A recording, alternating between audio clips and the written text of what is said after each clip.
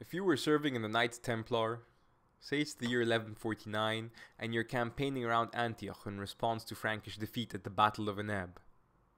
Or maybe it's the early 13th century and you're marching in the 5th Crusade along with the other military orders, the Hospitallers and Teutonics, together raiding Egypt.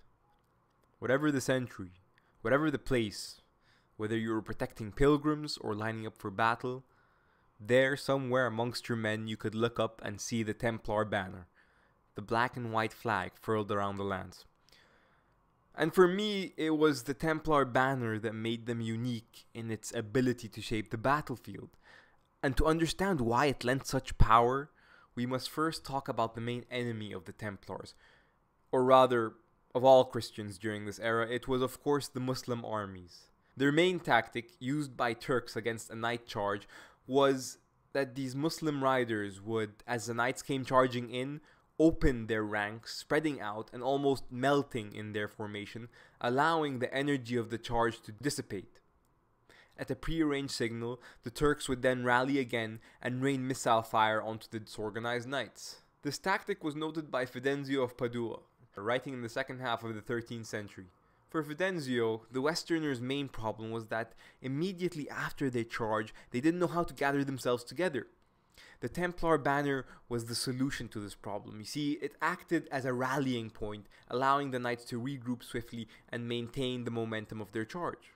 But there's something else that made the banner powerful, and that was the rules surrounding it.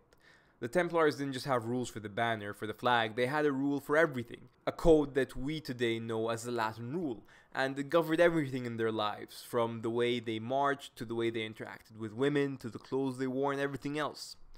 But the rule of the banner was such that as long as any flag remained on the field, you were to rally to it and continue the fight. If in a skirmish, say, you find yourself isolated, fleeing rather than rallying to your banner out of fear was one of the 9 sins for which expulsion was the punishment. Not just Templar banners, by the way, any Christian banner. In fact, one of the rules specifically stated that if you were to rally to the banner of a Hospitaller, the knight was to explain why he could not find the Templar banner, and then to remain silent until he could rejoin his own men.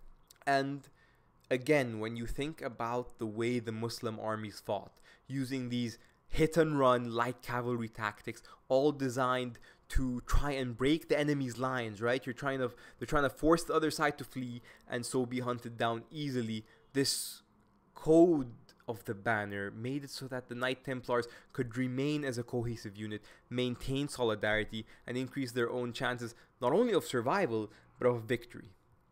Thank you for listening. If you think I've missed something out about what makes the Templars special on the battlefield, please let me know in the comments down below. Otherwise, see you all next video.